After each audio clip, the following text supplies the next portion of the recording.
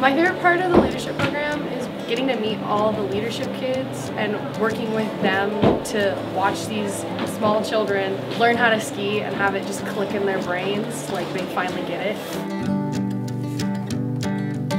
In regular lessons, you're focusing solely on like improving your own skills when it comes to skiing.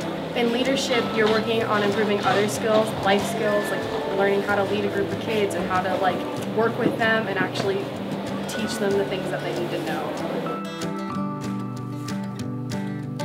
I felt like leadership was really better suited for me, and it helped me like learn to ski better because the instructors and the people I was with, I enjoyed being with them more and they were able to help me better. I think I've become much more confident, much more comfortable with kids, and a better skier. I feel like with leadership we have a lot more freedom, and also we're with people who kind of know their levels, so we're doing more fun things and just kind of improving and working on what we need to work on, not what like everyone is working on.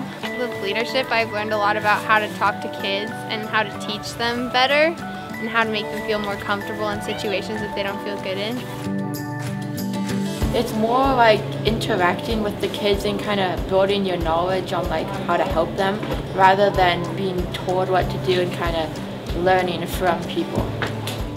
Honestly, the reason I did this is because I didn't have friends that enjoyed skiing as much as I did, and I figured I'd find someone that did doing this.